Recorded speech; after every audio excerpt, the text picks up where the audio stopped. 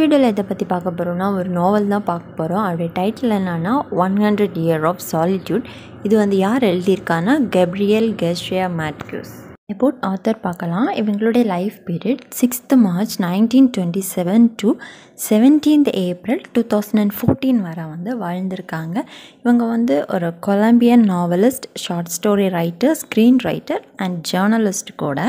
இவர் வந்து ஒரு ஸ்பானிஷ் ரைட்டர் அண்டு இவர் வந்து நோபல் ப்ரைஸ் வந்து லிட்ரேச்சருக்காக வந்து ஒன் பண்ணியிருக்காரு. எப்போன்னா 1982 வந்து ஒன் பண்ணியிருக்காரு. அண்ட் இந்த ஒர்க் வந்து எப்போ எழுதியிருக்காங்கன்னா 1967 வந்து எழுதியிருக்காங்க. இந்த ஒர்க், இந்த நாவலுடைய ஸ்டோரி வந்து எதை பேஸ் பண்ணி இருக்கும் அப்படின்னா ஒரு மல்டிபிள் ஜெனரேஷனை வந்து பேஸ் பண்ணி வந்து இருக்கும். இதில் வந்து 7 ஜெனரேஷனை வந்து பேஸ் பண்ணதாக வந்து இந்த நாவலை வந்து எழுதியிருக்காங்க. அண்ட் இந்த நாவல் வந்து நிறைய லாங்குவேஜில் வந்து ட்ரான்ஸ்லேட்டும் வேறு பண்ணியிருக்காங்க. இதோடைய செட்டிங் வந்து எங்கே வந்து காமிச்சிருக்காங்கன்னா ஒரு ஃபிக்ஷனல் டவுனான மேக்கண்டோ தான் வந்து இந்த நாவலுடைய செட்டிங்காக வந்திருக்கு. அண்ட் இதில் வந்து எந்த ஃபேமிலியை பற்றி வந்து சொல்லியிருக்காங்க அப்படின்னா பியூண்டியா ஃபேமிலியில் இருக்கிற 7 ஜெனரேஷனை பற்றி. இந்த நாவலுடைய டைட்டில் நம்ம நேரமே பார்த்தோம், 100 Years of Solitude. ஸோ அதே மாதிரி இந்த 100 year அப்படின்னு சொல்கிறது வந்து ஒரு செஞ்சுரி இல்லையா? ஸோ அதே மாதிரி தான் இந்த நாவலையுமே வந்து என்ன செஞ்சுருக்காங்க, பேஸ் பண்ணியிருக்காங்க. ஸோ அந்த பிளேஸில் வந்து நடக்கிற சேஞ்சஸ், ஸோ மேக்கண்டோவில் நடக்கிற சேஞ்சஸை பற்றியும் வந்து என்ன செஞ்சுருக்காங்க, இதில் வந்து சொல்லியிருக்காங்க. ஸோ நம்ம டீட்டெயில்டாக வந்து பார்க்கலாம். கேரக்டர்ஸ் பார்க்கலாம். ஃபஸ்ட்டே நம்ம பார்த்தோம் இதில் வந்து 7 ஜெனரேஷன் இருக்குது அப்படின்ட்டு. ஸோ அதே மாதிரி இதில் வந்து 7 ஜெனரேஷனுக்கும் வந்து செப்பரேட்டாக வந்து கேரக்டர்ஸ் நான் வந்து கொடுத்துருக்கேன். அப்போ இது வந்து பார்க்குற டைம் உங்களுக்கு வந்து ஈஸியாக இருக்கும் கொஞ்சம் அண்டர்ஸ்டாண்ட் பண்ணுறதுக்காக. First generation Jose ஆர்காடியோ பியூண்டியா. ஸோ இவருடைய ஒய்ஃப் வந்து உர்சுலா. செகண்ட் ஜெனரேஷனில் யாரெல்லாம் வர அப்படின்னா ஜோஸ் ஆர்காடியோ. நம்ம ஃபர்ஸ்ட் கேரக்டரில் வந்து ஜோஸ் ஆர்காடியோ பியூண்டா தான் பார்த்தோம். இது வந்து ஜோஸ் ஆர்காடியோ. இந்த ஜோஸ் ஆர்காடியோ யார் அப்படின்னா ஜோஸ் ஆர்காடியோ பியூண்டா அவங்களுடைய ஃபர்ஸ்ட் சன். நெக்ஸ்ட் கேரக்டர் கோனல் லியானோ பியூண்டா, இது வந்து செகண்ட் சன். நெக்ஸ்ட்டு கேரக்டர் அமரண்டா, இது வந்து தேர்ட் சைல்ட். நெக்ஸ்ட் கேரக்டர்ஸ் ரெமடியோஸ் மோஸ்கிட், இது வந்து யாருன்னா அப்பல் அப்படின்னு சொல்லிட்டு ஒரு பர்சன் வருவார், அவருடைய youngest doctor. Next character Rebecca, இது வந்து யாருன்னா உசுலாவுடைய கெசன். நெக்ஸ்ட்டு தேர்ட் ஜெனரேஷனில் யாரெல்லாம் வர அப்படின்னா ஆர்காடியோ வந்து யாருன்னா ஜோஸ் ஆர்காடியோடைய எல்எஜிட்டிமேட் சன். இவங்களுக்கு நேமெல்லாம் ஏன் எப்படி ஒரே மாதிரி இருக்குது அப்படின்னு சொல்லிட்டு நம்ம ஸ்டோரி பார்க்குற டைம் வந்து பார்க்கலாம். நெக்ஸ்ட் கேரக்டர் யாருன்னா லியானோ ஜோஸ், இது வந்து யாருன்னா கோனலுடைய Sun. Next character Santa சோஃபெட். Next fourth ஜெனரேஷனில் யாரெல்லாம் வர அப்படின்னா ரெமடியஸ் த பியூட்டி, அவங்க நேமே வந்து அப்படி தான் இருக்குது. இவங்க வந்து யாருன்னா சாண்ட்ராவுடைய டாட்டர். நெக்ஸ்ட் கேரக்டர் ஜோஸ் ஆர்காடியோ ஜுகுண்டோ, இது வந்து யாருன்னா ஆர்காடியோ சாண்டாவுடைய சன். நெக்ஸ்ட் கேரக்டர் அர்லியாண்டோ ஜுகுண்டோ, இது வந்து யாருன்னா ஆர்காடியோ சாண்டாவுடைய சன். நெக்ஸ்ட் கேரக்டர் ஃபெர்னாண்டோ வந்து யாருன்னா ஒய்ஃப் ஆஃப் அர்லானோ ஜுகாண்டோ.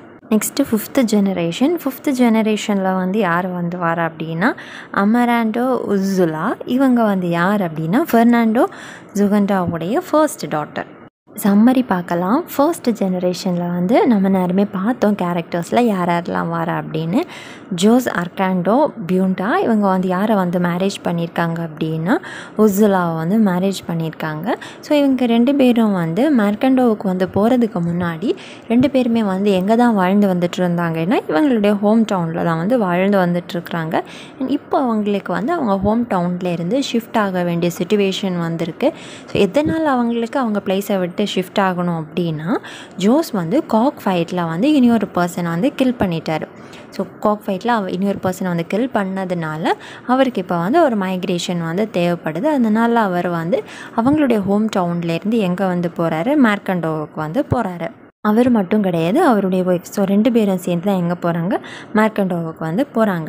ஸோ அப்படி அவங்க போகிற டைமில் வந்து ஜோஸ்க்கு வந்து அந்த மேர்கண்டோ வந்து எப்படி இருக்கணும், ஏன்னா அங்கே வேறு யாருமே வந்து கிடையாது, இவங்க மட்டும்தான் இருக்கிறாங்க. ஸோ அந்த பிளேஸ் வந்து எப்படி இருக்கணும் அப்படின்னு சொல்லிட்டு நிறைய ட்ரீம் எல்லாம் வச்சுட்டு தான் எங்கே போகிறாரு, மேர்கண்டோவுக்கு வந்து போகிறாங்க.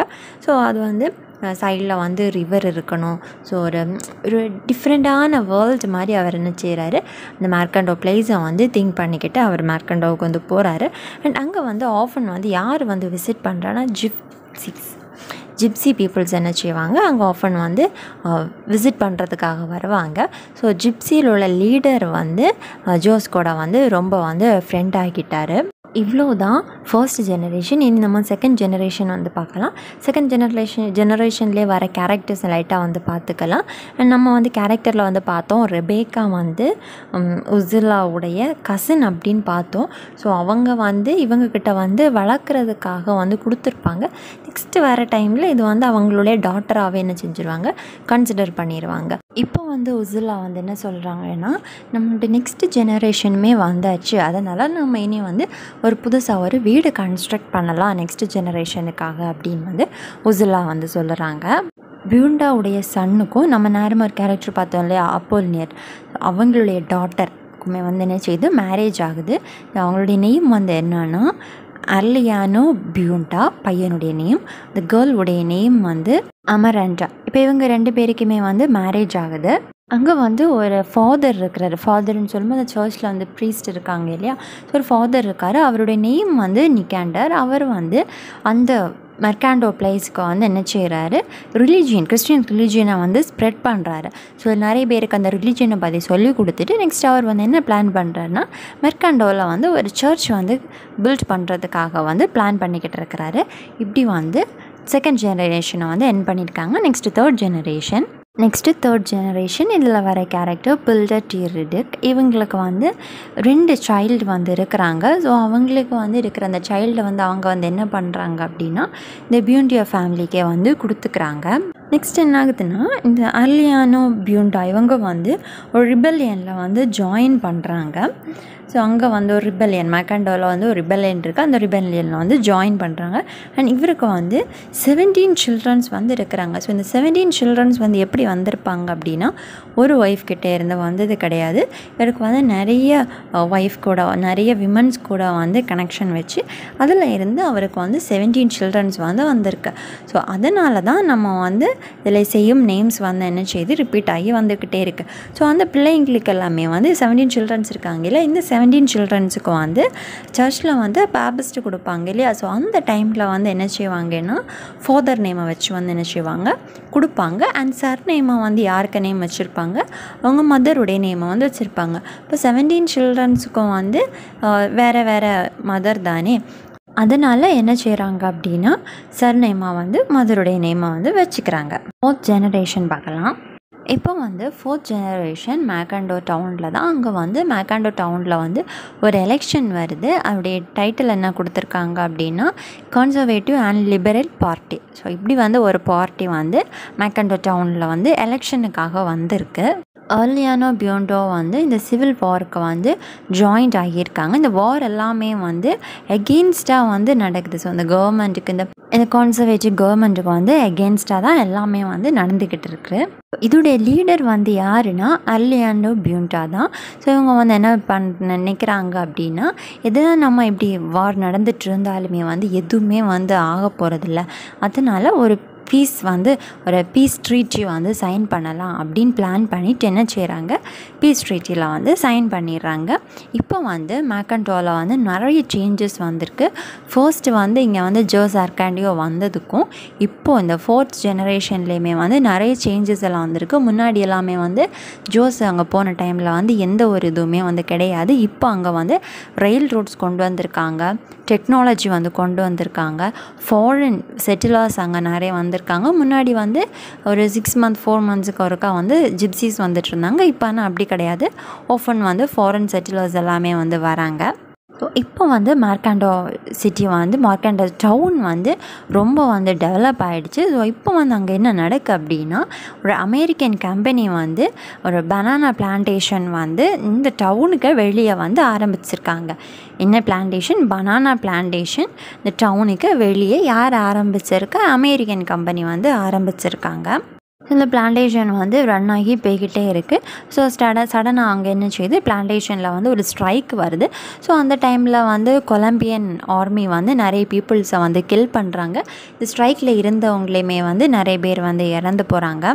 லாஸ்ட் வரை இருந்தது யார் அப்படின்னா ஜோஸ் ஆர்காண்டியோ ஜுகுண்டியா. ஸோ இவங்க வந்து என்ன விஷயம் நடந்து அப்படின்னு சொல்கிறதுக்கு எல்லார்கிட்டையுமே சொல்லலாம், எல்லாருமே வந்து தெரிஞ்சுப்பாங்க. இல்லை நெக்ஸ்ட் ஜெனரேஷன் வரும்போது அவங்களுக்குமே வந்து தெரிஞ்சிக்கும் அப்படின்னு சொல்லிட்டு அவங்க வந்து சொல்லலாம் அப்படின்னு வந்து நினைக்கிறாங்க.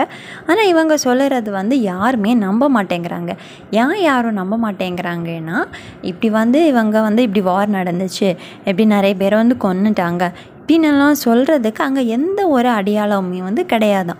ஸோ அப்படி ஒரு டிசாஸ்டர்ஸ் நடந்தது மாதிரி அங்கே எந்த ஒரு விஷயமே பார்க்க முடியாத அளவுக்கு என்ன செஞ்சுருக்காங்க, எல்லாத்தையுமே வந்து கிளியர் பண்ணியிருக்காங்க. ஸோ அதனால் இவங்க சொல்கிறதும் வந்து யாரும் பிலீவ் பண்ணுறதுக்கு இல்லை. ஸோ அதை வந்து எதை வந்து கோட் பண்ணுறாங்க அப்படின்னா பனானா பிளேக் டே அப்படின்னு சொல்லிட்டு கோட் பண்ணியிருக்காங்க. இப்போ வந்து மார்க்காண்டோ பிளேஸ் வந்து ரொம்ப கொலாப்ஸ் ஆகியிருக்கு.